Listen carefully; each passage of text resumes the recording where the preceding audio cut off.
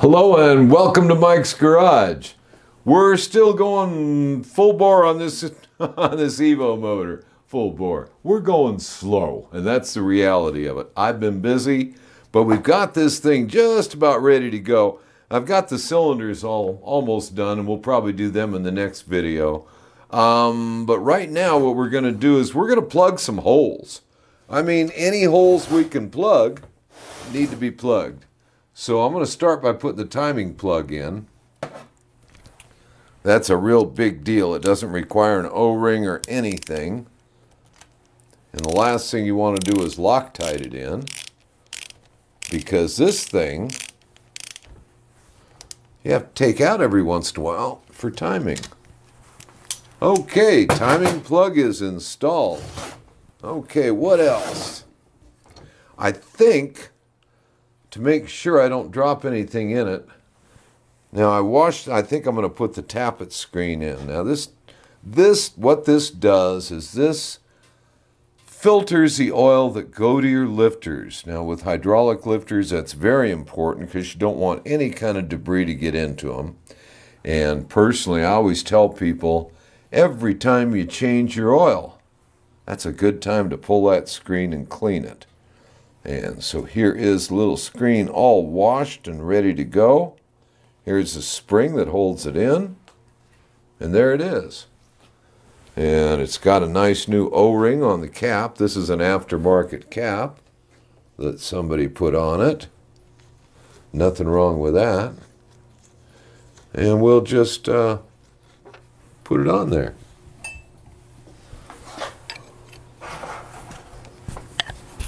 And there it is. That was kind of easy and nice. Clunk. Okay, now what I want to do is I want to install the lifters and the lifter blocks. Now, I had two motors and I'm using the best parts of both of them. Now, we showed lifters before and we've shown them on shovel heads. What you want to do is make sure you have a nice fit. Now, when I say a nice fit, that means they're not rocking around too much. There is a spec, but these feel pretty good. The big deal with lifters is the roller. You want to make sure there's no up and down movement in that roller. Any up and down movement you feel in that thing, actually, that's just a little movement this week. Next week, it'll be a lot of movement, and all the little needle roller bearings that are in there will be all through your motor. So you want to be sure that you check those. Okay, this is a front. This is a rear. Like I said, I've already checked all this stuff. So I'm going to put some assembly lube on everything. When I say on everything, what I'm talking about is the surface, the outer surface of the lifter. And then on the roller, I want assembly lube because it's going to be rubbing on the cam. Okay. So now we've got the roller done. And the surface here. Okay.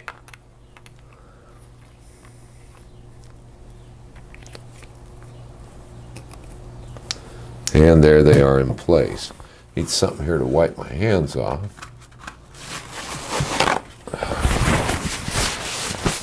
Okay. Now we're going to need a gasket.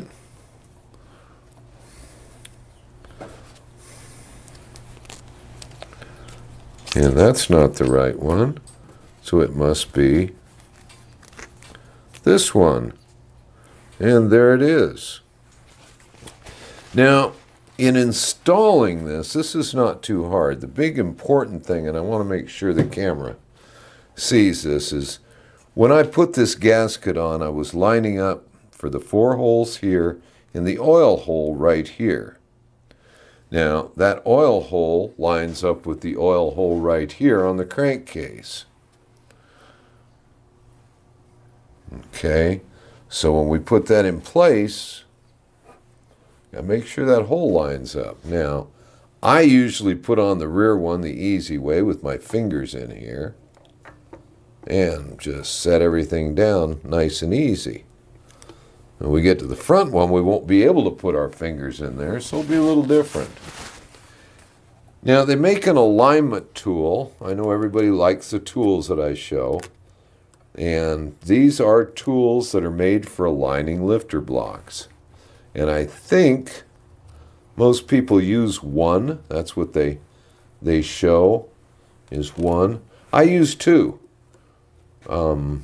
Because that really lines it up real well, for one thing. Let me get a wrench for it. And for another thing, I just happen to have two, so why not? Spoil myself rotten. So there we go.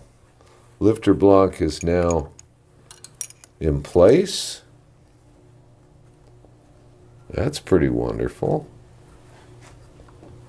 And we know that it's located well. Now, I don't think I brought a flashlight out here.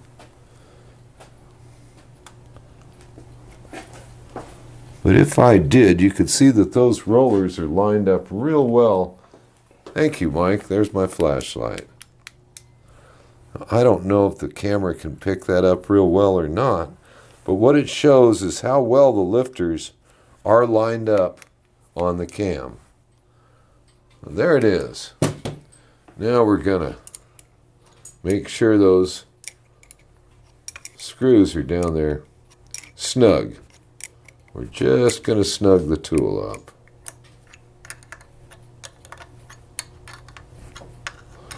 Yeah, it's a tapered bolt tool that locates the lifter block. Okay, there they are in place. And I'm going to put a couple of the screws in.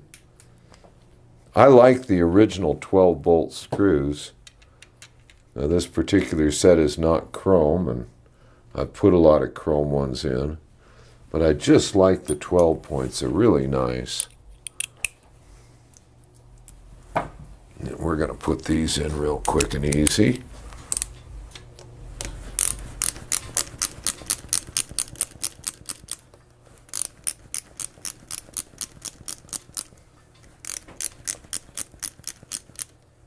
This little quarter drive set makes it real easy.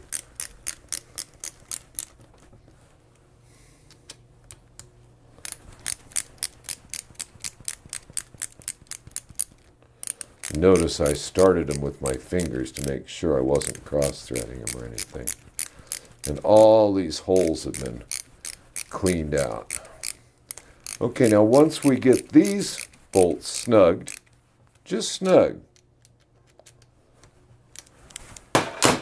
then we can take the tool out. Tools, since I'm using two of them.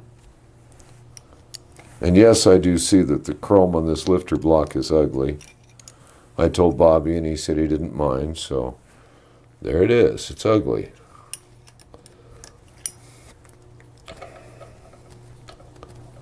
Okay. And we know we have perfect alignment, having used those tools. Okay. Now we get the other two bolts in.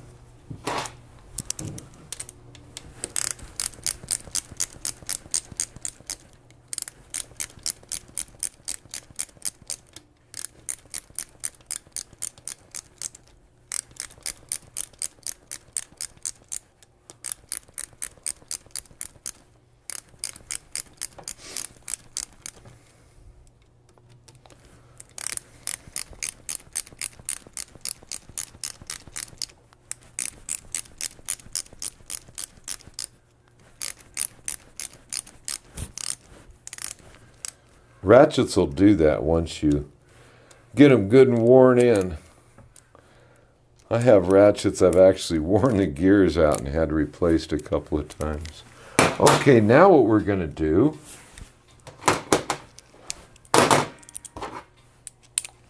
is we're going to torque those bolts.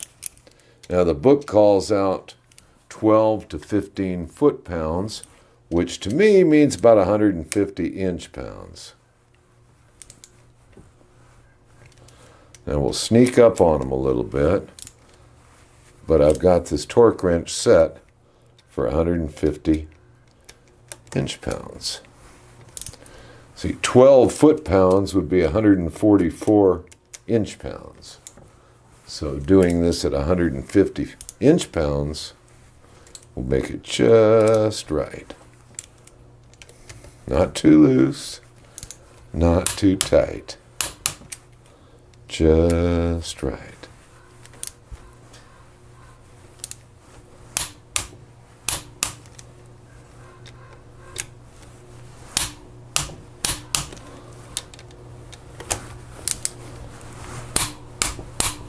Okay, now there's the rear lifter block. Now doing the front one is a little different. And this calls for another one of my cool tools. I've been getting a lot of comments on my tools. Where do you get them? These are common tools that you can find in, it's about all the major suppliers have them. And, you know, it's hard to justify the expense unless you're going to do this a lot. And I did it a lot for a long time, and I was able to justify the expense of those neat tools. And truthfully, I'm a tool freak. I probably would have bought them anyway. Might have had a little trouble justifying them. And I don't have a wife that I have to justify them to. Not that there's anything wrong with wives. I didn't mean to say anything rude, because I sure don't think so. I like girls. Okay, now, let's see. We're going to put this gasket on here. And it fit perfectly. Now what we're going to do is use this, again, this cool tool. So the lifter block is going to go on like that. And that tool is going to hold the lifters. Here's the other one. It's a magnetic tool. And it's going to hold those lifters in place as we put the lifter block right where we want it. And once it's down, you can put the tools in first. If I want to, I can even take it out again and look at it and make sure I got that hole right. Don't ever want to forget to line that hole up there. We've got it. Like I said, this is a pretty routine job, but if you get it wrong, it's no longer routine. So we're going to put this this here tool in.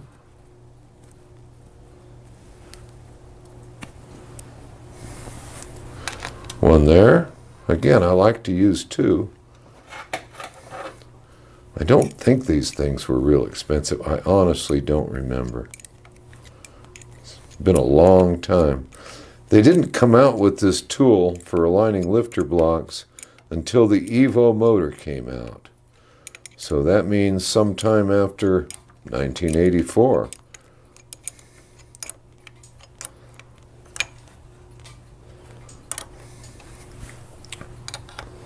Okay. Now that we know everything is lined up perfectly because of these alignment tools, we can, if we like, remove the magnet that's holding these lifters in place. Look at that. Not only that, but it lifted the lifters, so we know everything in there is happy. God knows we like happy. So that's it. I've already torqued down the rear lifter block. Now I'm going to torque down the front one. I don't think you need the repetition of me doing both of them. So next time we work on this motor, I mean, I'll finish this up here now, but next time we work on this motor, we're going to, you know what? I can do one more thing. One more thing. I have the oil sending unit. This is the one that works that wonderful little idiot light. Probably shouldn't call it an idiot light, but I like those lights. I think they work pretty well. Maybe I'm an idiot. But anyway, we're going to put the sending unit for the oil light, which I think is a wonderful accessory. It's not really an accessory, but it's a wonderful thing because what it does is it shows you that you have oil pressure or circulation. You're not really concerned with the amount of pressure. You just want to be at circulating. Be sure that it's circulating. Okay. So we're going to tighten this in place. And then other than me finishing up this front lifter block, I think we're done for now. And next time what we're going to do is we're going to check the rings for fit before we install them. I'm trying to take all these details into account. Everybody knows how to put in a set of rings, but we need to check them for their proper end gaps and all that. So we're going to go over that in the next video. So until then, I'll see you out on the road.